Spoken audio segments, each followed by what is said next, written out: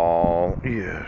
I was just looking at the next of kin, those closest blood relations who will inherit property. Yeah. From a person who dies without making a will, and then there's the word is used by a sheriff when attempts to attach property of a defendant. Yeah. Discovers he has no possessions, and there's nothing. Oh, the statement of a sheriff, unable to serve a summons upon a defendant. You know, this whole concept of next of kin. Could you give me Sandra Taylor and Doug Taylor and my mother and stepfather that I don't know the location of? And then there's my aunt and uncle Wayne and Lois Condit, yes. And then Laurel Ann Argyle and her husband Rod. Now, that would be on the Condit side, wouldn't it? Yes. And then there, George Sinclair. Yes. Stephen Sinclair, which I did call his wife once when I had gotten him here from Guam, and she was quite a pickle.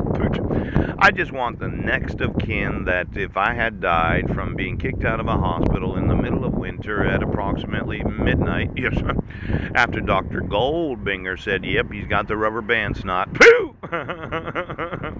And I did get a prescription for penicillin, but I had no money because I'm homeless. Ouch!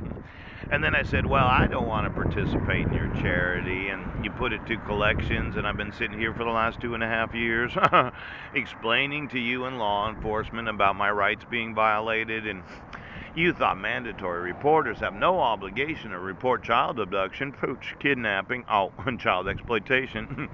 Now, I had mentioned in the last 1,900,000 emails that I wanted to know where my sons are at.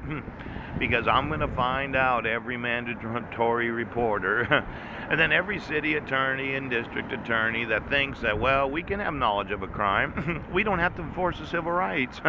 It's more important that they play football than you enforce my rights as a father. Now, there could be some new evidence that we don't know of. Yes. Let's say the city found out of some corruption, and the city attorney was complicit in that, in fact, giving aid and comfort to those that have committed treason. Pooch!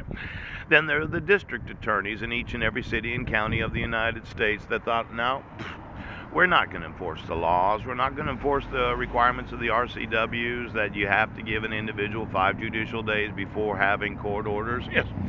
Then there's that big question, is it 12 actual calendar days before a dissolution of marriage? Pooh! Then there's the big one, that big rule. If the respondent appears and the petitioner doesn't, you have to deny the request. Yes, could be stricken from the docket. Now, I'm kind of wanting to know exactly how many millions of Americans I have the legal right to sue for having any knowledge of this county. Then there's Jefferson County over there, and you said you didn't have to admit the evidence that I wasn't in Brennan, Washington. You don't have to do a fucking thing because the city. Well, every city's liable for child abduction, aren't they? It's like a federal offense. Then I explained the different conventions and the agreements and the organic acts, and I explained all these different laws about why it is.